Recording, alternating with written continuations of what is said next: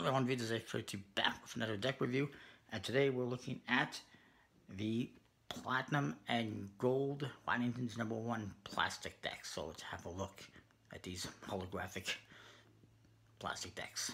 I got one more review here of the Waddingtons decks. These are actually plastic decks. I'm just curious about something. They're slightly bigger, at least in the tuck case, than their other Woods decks. You can kind of see. I just noticed that, but anyways, this is the last Waddingtons deck review I currently have planned. I am still expecting one more deck, but I don't know what that is. But it'll probably be after this one, if and when I get it. Hopefully, I still get it. But stay tuned for that. But these are the Platinum and Gold decks. They're plastic. Waddingtons of London #1 playing cards, 100% plastic with the seal, and it's got a holographic tuck case, holographic foil, which is pretty nice. Platinum is silver, FYI. Superior quality playing cards, #1 on the sides, like the other decks. Seal wraps right around the top. Ad copy on the bottom. These are from 2018 and they are printed in China. And in the backs, just the ad copy. Fun stuff. On the flap of this one, it says Heart of Gold. Very fitting. They always put these cute things on the flaps. This one says from #1 to PT999. Guessing that's platinum something. What it means. We get to the cards.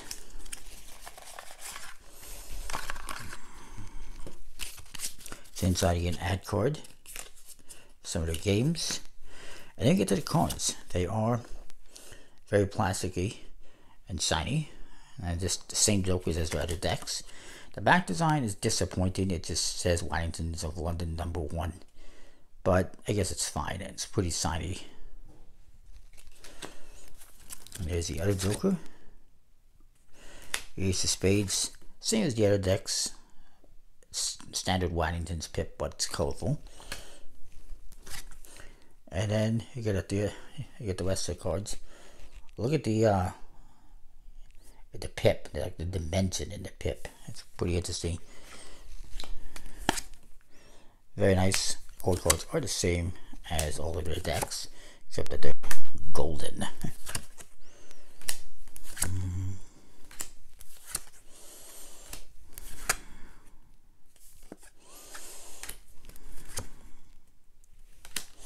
But if they don't feel like your stereotypical plastic decks necessarily.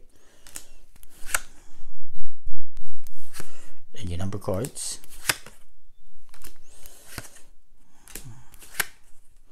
I will say as well, the backs, you can actually feel some of this texture. That's kind of interesting. Look at the other one. Of course, it's silver or platinum. You get the same ad card. I'm running out of battery, but I don't have enough. And the cards are the same, except they're silver or platinum. And yes, the back design is the same as the other one. Kind of disappointing. The Ace of Spades, very nice. The colors seem to pop a little bit more on the silver than they do on the gold, but it's the same colors as far as I can tell. Court cards. Of course, the cards have a plastic stock. Not the smoothest finish. Like I said, you can feel some of the texture on the backs and maybe even on the faces.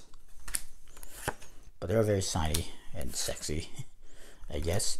I do feel like if you leave these sitting there for too long, they might stick together, but I could be wrong.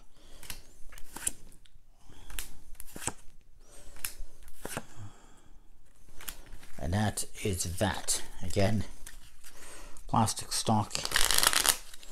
They're very flexible and easy to shuffle, but they don't exactly fan as you might expect. So yeah, that is that. I'm not going to rate them because they're just standard, plastic decks. They are bridge sized.